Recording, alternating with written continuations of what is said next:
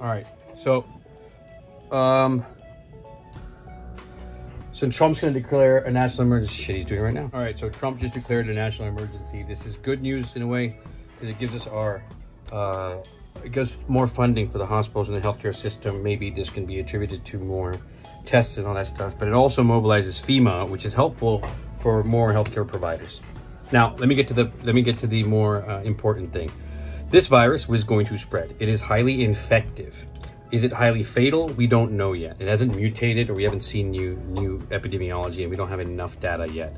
But the paper I read yesterday from Wuhan is 190 something patients. They split it into the people who survived, people who didn't survive. The people who didn't survive are the older population. Okay, and the thing is, with the older population, the reason they didn't survive is because of comorbidities. Okay, that's the first part. The second part is that in China, the demographics there are not like the United States of America. In the United States of America, we get these diseases earlier in our age groups. Between 30s and 40s, we'll have hypertension, diabetes, sometimes it's getting more now. We'll have COPDs and lung issues and all that stuff at an earlier demographic age group than in China or that side of the world. Therefore, when it presented there and it affected only older people, it does not really correlate to our population. Our population has more disease at an earlier age. So that's why, that's one thing that's something to look out for, okay? So this entire theory of only the old people are gonna get it, older people with comorbidities are gonna, yes, that's true. They are susceptible to it more than us and younger generation people, but it doesn't mean it's only gonna be the old people. The next thing is that the infectivity. How does it infect people, okay? It infects people by shedding, droplet spread. So droplets shoot out from sneezing, coughing, breathing, or whatever, but they don't go too far. They don't fly away in the air. That's airborne spread. This is droplet spread. They go out and they fall on the ground. That's something you guys need to know. How long do they survive on that surface? Now, there's one study that I read somewhere. They've seen this corona strand or this strain survive up to 9 days. 9 days sitting on a surface. You touch it, you touch your mouth, you have a high chance of getting it. That's number one. If you get it, this is even weirder and worse. If you get it, it lasts on average 20 days in your body. What does that mean? You'll be shedding this virus, okay? Shedding this virus. That means that this virus goes inside your cells, replicates, and starts making more copies of itself. And when it makes more copies of itself, what's gonna happen is you will be releasing it in your secretions, nasal, coughing, sneezing, lacrimal, whatever it is. And then whatever surface you touch, 9 days on there. 20 days you'll be doing this. Every day is a 9 day period added. That's why this virus is so infective, okay? And that's why they say wash your hands and all this stuff. Now, other studies in labs have shown that what kills it, right? Does washing your hands with soap and stuff kill it? Majority of the time, it's ethyl alcohol that kills it. 1 minute. So you have to sing happy birthday to me, or you, like 2 times, okay? Or whatever, while you wash your hands. That might most likely kill it. The mask thing, for example, we have these masks here. We have to reuse these. These are called N95 masks, right? Everyone wants an N95 mask. And they think that that's gonna prevent the virus from coming out or coming into them, okay? Now let me tell you something. There's surgical masks, which is over here. These things, right? These are the surgical masks, right? They're blue, some are yellow, right? These are the N95 masks, which are supposedly tighter, okay?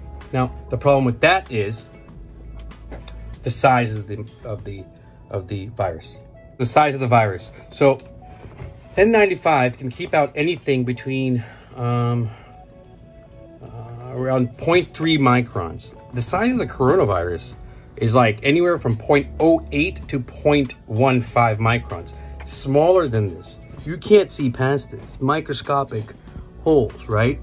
So the thing to do here is, it's good if you have thick secretions that are coming out like coughing, sputum, or whatever. But in theory, it's for people who are sick coughing out. But there's no guarantee even in that method of prevention, right? Fine. The size of this particle. The size of this particle is everything. And the reason why is Larger particles like the flu, rhinoviruses, adenoviruses, which cause a common cold, they'll get stuck in your upper respiratory tract. Call. All right, so I'm back with that call. So these rhinoviruses, adenoviruses, flu, influenza, bacteria, these are large particles. They don't go too deep into you unless they're infective and all that stuff, okay? The point is that they'll go into your upper respiratory, your nose, oral cavity, throat, up here, your cough, okay? Maximum is gonna cough. Usually you don't get pneumonias deep. The coronavirus is so small, it can go deep into your respiratory tract, into the bronchioles and alveoli, and infect and replicate down there. And that's why we see all these ARDS, right? SARS-CoV, severe acute respiratory coronavirus, right? This is SARS-CoV-2, COVID-19, same thing. That's why this thing is so destructive. Okay, it's gonna go everywhere in the world. Okay, this is actually gonna spread literally everywhere on our planet because it's infective. It lasts in our body and we keep shooting it out like a factory. Sorry, okay. I think Trump's answering questions still about the national emergency. I left off at this. It's going to go everywhere in the world, right? It's highly infective. The effect that it will have on our population is still unfolding hour to hour. Kids, they don't have all the comorbidities adults have. Therefore, they're less susceptible to this. It gets really deep. I mean, about hypertension and ACE inhibitor receptors, where it attaches. A lot of theories, scientific ones, not made up ones. Regardless, kids can be healthy carriers. They can spread the disease to the grandfathers, grandmothers, even their parents, anywhere. So that is why steps need to be taken in order to prevent a spike in the number of cases. We can have a sustained amount of cases for a long period of time without crashing our healthcare system. And that is the goal from now. The goal is to limit the infectivity and the rate of infectivity. Because we know, or at least I believe, that eventually a majority of the population will be infected in one way or the other. How severe it is a different, complete topic. But if everyone gets infected in a very sharp amount of time, like right now, let's say today, everyone gets infected, the doors of this hospital will burst open and we don't have enough ventilators or respirators. I'd have to make a decision on who gets a vent and who doesn't, based on age or whatever. That is a horrible situation to be in. It's a horrible situation as a human being, as a physician. It's just an all-around person, for that person, the families. The social implications of that will cause chaos and all this stuff. Look around right now.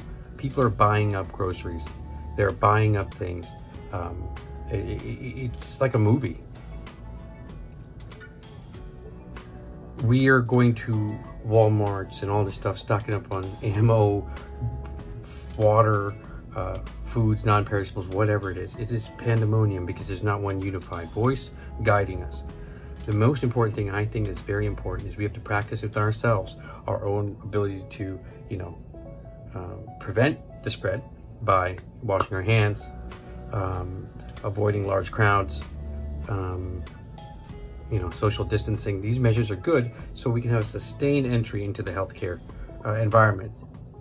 But as of now, we are trailing. We are fighting, behind. We're not ahead of this disease. And I think step by step things are going to unfold and we're going to figure this out ultimately, and we're going to find a way through this.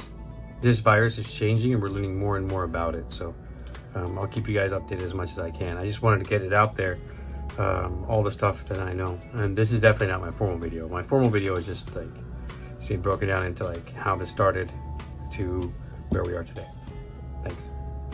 I don't want to be,